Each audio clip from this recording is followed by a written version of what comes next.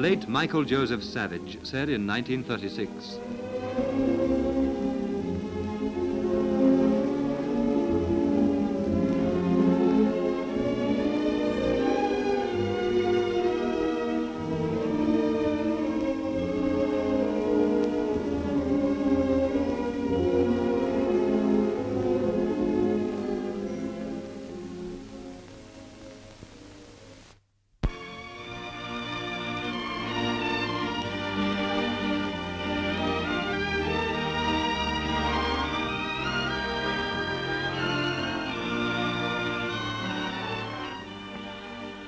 house plans prepared allow for much variation in design while conforming to generous standards of space and equipment.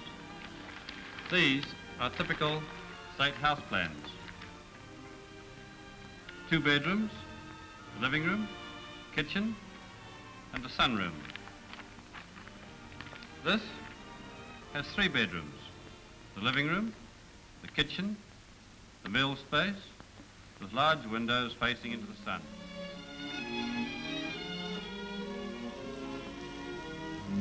houses are let by the State Advances Corporation. The state has built over 20,000 houses, but there are still 26,000 families on the urgent list. Some will have to wait at least 2 years. Many are desperate. This is a world story. People pleading for homes. But we must have a place. For the 2 children, there are 4 of us living in 1 room. We have to share the conveniences with 5 other families. We can't go on living like that. I'll note what you say on your file. We're dealing with 1939 and 1940 applications. I'm afraid some of them are just as urgent as yours. We're going to do what we can for you. But what is being done? A good deal is being done. Returned servicemen get 50% of all new houses. They're also being trained in the building trades as a rehabilitation measure. Special schools give them an intensive training in bricklaying, plastering, painting, and paper hanging. Carpenters under this scheme are fully qualified in 2 years. Substitute methods and materials are being tried. Experiments have been made with prefabrication.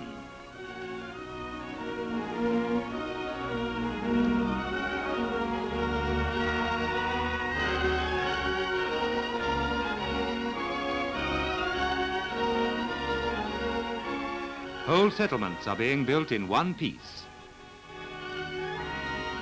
But we're short of timber. We're milling more timber than ever before, but the demands are enormous. As much timber is required for other purposes as for houses. The production of cement has been greatly increased, but so has the demand. For more cement, we need more coal and more shipping.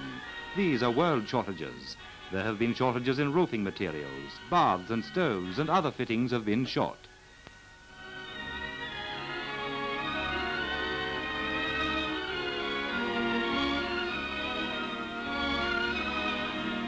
Not only do we have to build enough fittings for new houses, but because production almost ceased during the war, we need many replacements. 6 years of war production have used up our stockpiles. We have much catching up to do.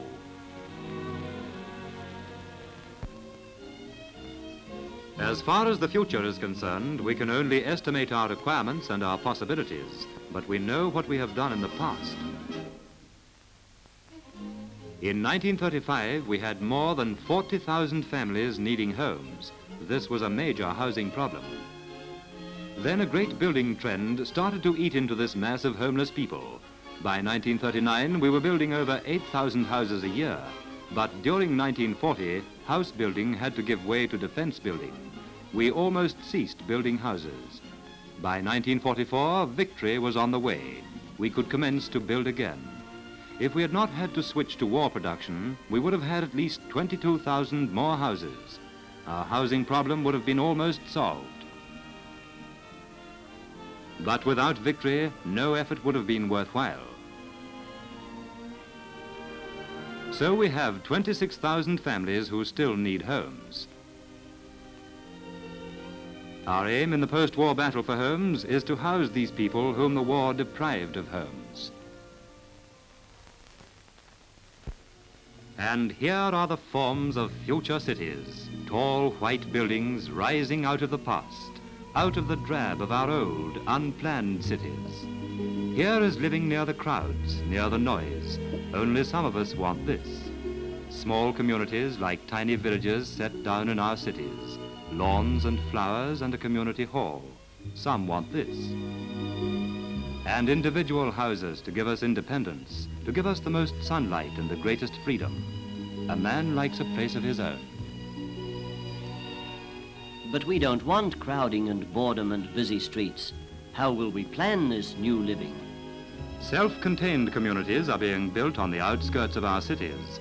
This project at Trentham is planned so the houses will surround a park in which will be sports grounds and schools and shops and theatres. Paths will link them all together. Where the path meets a road, there'll be an overbridge. When the children go to school or we go shopping, we won't be dodging cars. And in our shopping areas, we'll find a series of courts, free of traffic, planned to group shops and offices and recreation. Our quiet streets will be close to the city through fast transport systems, but we will live with space about us and order and room for the sun to get in. After 100 years, we're learning to build to suit our way of life. Here we have the simplicity and light and good design that we began with.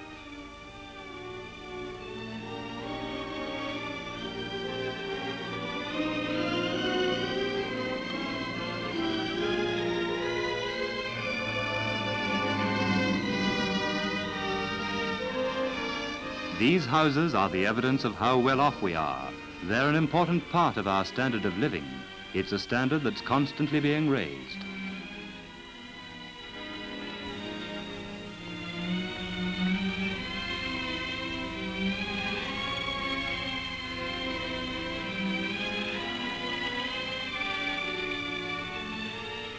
New Zealanders want to see the result of victory in order and progress, in a better standard of living for every New Zealander. They want homes, for a home is the basis of the simple things that made victory worthwhile, the things that men gave their lives for. We know now that we can build communities that we are pleased to live in. We know that the solution of our housing problem lies in large-scale planning, and that the future of housing depends on a community effort by the people. We know that we can plan the future away from the confusion of the past.